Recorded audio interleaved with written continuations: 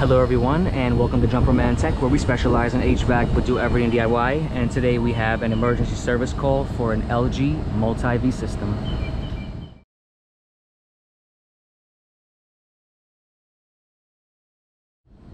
Thank you to everyone tuning into Jumperman Tech. We have a service call for another LG multi-V 4 system. Here's the unit itself. When it comes to troubleshooting these, if multiple rooms have an issue, definitely you want to address what they have in common, and what's in common is the outdoor unit. We have one outdoor unit, then this goes into a branch box, and from the branch box we have either 8 or 9 air handlers, and specifically this is a heat recovery system, not a typical heat pump. This can provide heating and cooling at the same time all year round. So the first thing I'm going to do is check inside here. Here's the main control board, and we got to check to see if there's a code right there. Let's see, C11 compressor 1 261. So this error code is actually CH26, and unfortunately I already know the problem. In front of us we have the LG app. So that 261 error code is actually CH26, and the error title is outdoor unit inverter compressor start failure. And then it says the cause of the error is the first start failure by outdoor unit inverter compressor abnormality. So in English terms, basically the compressor had an overcurrent, so the amps draw was too high and it shut down on that error code. This building has been plagued with faulty compressors. Pretty much the typical case here, as far as the last 3 or 4 units that had this issue, it's been a compressor change out with the inverter board. So before we start getting heavily involved with checking boards and pulling out panels, the first thing I'm going to do is wrap my amp meter. Power is currently off. I have my amp meter across one of the 3 wires for the compressor. This is a 3-phase compressor, DC volts, and we're gonna give this a reset. When I turn off the power, I give it about 5 minutes just for everything to de-energize. I'm sure there's a bunch of rooms calling, so what we're gonna do is actually reset the machine. It's gonna be the fastest way of troubleshooting, and we're gonna put the meter on amps. All right, and we're gonna let this thing start up and do its thing, and pay attention to the amp draw. If it's just like amp draw, it just goes high up, like boom, and it's high amperage, like over 20 amps or so, 30 amps, that compressor is done. There's no reason to check the rest. And when you change the compressor, it's just complementary. You gotta change the inverter board. Like, those go hand in hand with each other. So the way that this is supposed to start, it's supposed to like gradually increase with amps. That would be good.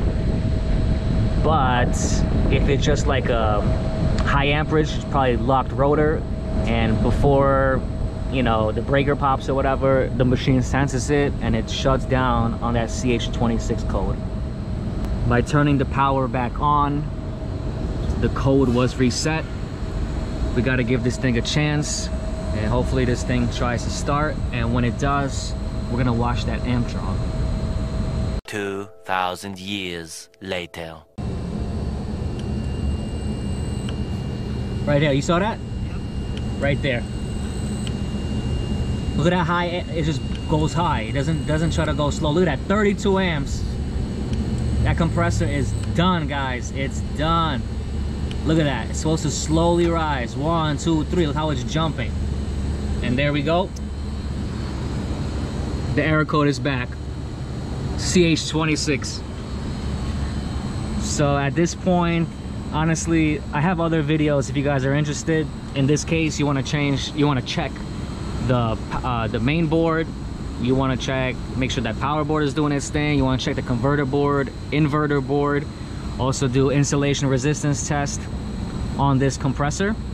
And I guess we could run that test just to see what's going on. But clearly, guys, right here, as you can see with that amp draw, what's going on is that this compressor failed mechanically.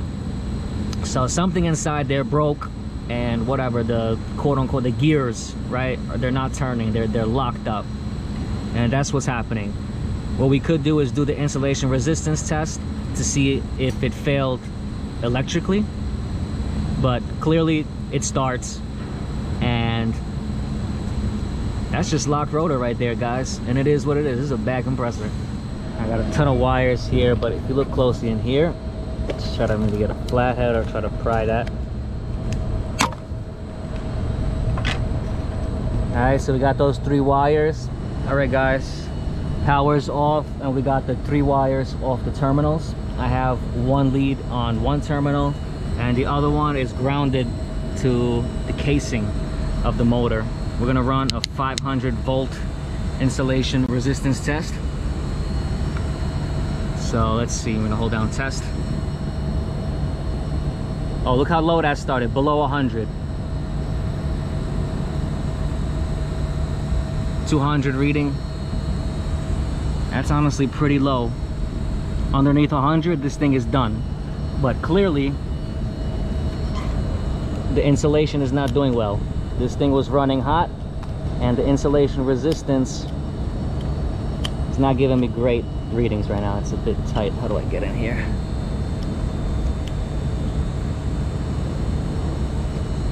Okay, let's test this one. Ooh, below 100 again. That's starting and I'm kind of ending off around 136 and slowly climbing, but that's definitely no good. Now we're gonna check the last one. All right, last one. Starting out really low again, about the same, starting a little bit under 100, and then slowly making its way up to the 200s, but still that's super low. Typically on a good one, this thing is above 4,000. But yeah, under 100, that thing is 100% done. We're almost failed electrically, but clearly this thing failed mechanically as we saw the amp draw. So the case here is going to be the same for the others. We're going to change the compressor with the inverter board. We're going to wrap this one up here. If anyone found this video interesting or helpful, please drop a like, comment, and subscribe as I come out with new videos every week. And I'll catch you all next time.